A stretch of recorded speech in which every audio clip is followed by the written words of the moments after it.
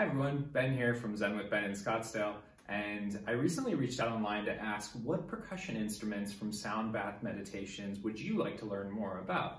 And I'm so excited that people were enthusiastically wanting to learn more about this instrument, the gong.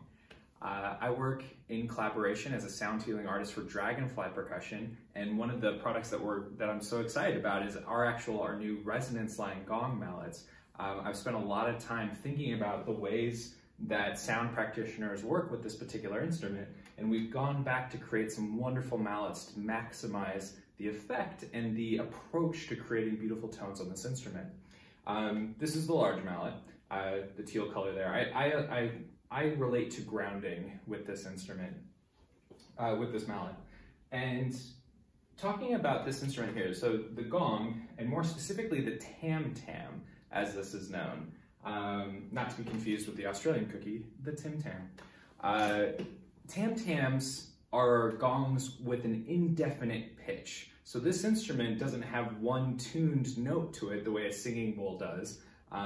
It has a spectrum of overtones that give it an indefinite pitch. Some gongs do have a pitch, and that is a true gong. It's a pretty small nuance between the way that we talk about these instruments, but if you hear someone mention their tam-tam, they're talking about a gong that has no definite pitch. I prefer tam-tams over gongs. However, it depends on your mode and your setting.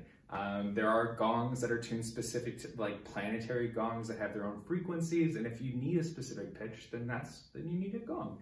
I prefer a tam-tam. I just find them more universally approachable. So no note there, just a beautiful mesh of cosmic overtones. And one of the things that I really wanted to talk about with this instrument first, when people ask me about my approach to playing gong, is it's important to know your instrument. And every gong, just like every singing bowl, is different. It has its own idiosyncratic characteristics. Wow. But first and foremost, let's talk about playing spots on this instrument.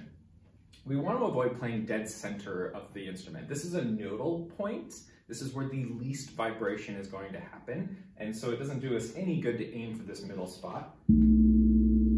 It's really dry and very narrow in its expression of its tone, but we can aim just off center. This kind of lathed area here is a beautiful target zone, if you will, and I think that's why people get confused, because unless you went to school for percussion, it does look like a big target, and while people might be tempted to aim for the middle, you actually want to avoid the middle.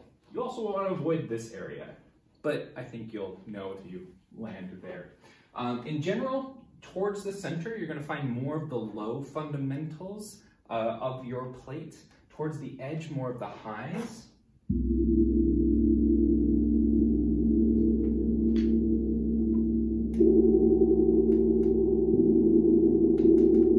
And it's going to depend on your instrument. I mean, you'll see the variation, but as a general trend, as you approach playing, that's where you'll want to play. This is our general mallet. It's a disc-shaped large rubber core with a little bit of a fleece wrap. And one of the things that you'll notice primarily with the way that I designed these mallets is that I see a lot of orchestral style tam mallets, gong mallets, in sound bath settings where it's a really long beater with a really big heavy head.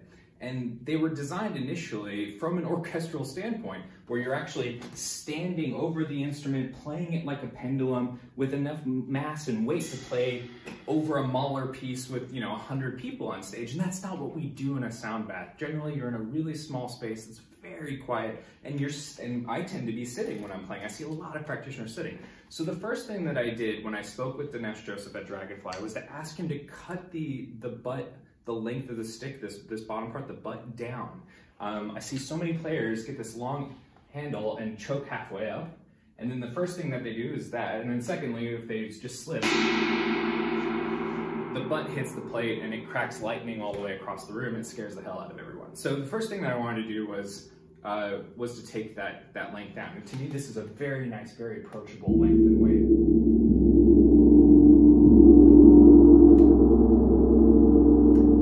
The next thing that we've done is we've padded it pretty well. So this larger mallet is very, very soft. You have to just be egregiously out of a playing position to overplay the instrument. And I think almost all of us have been in a sound bath setting where the practitioner just wails mindlessly on the instrument and it gets way too loud.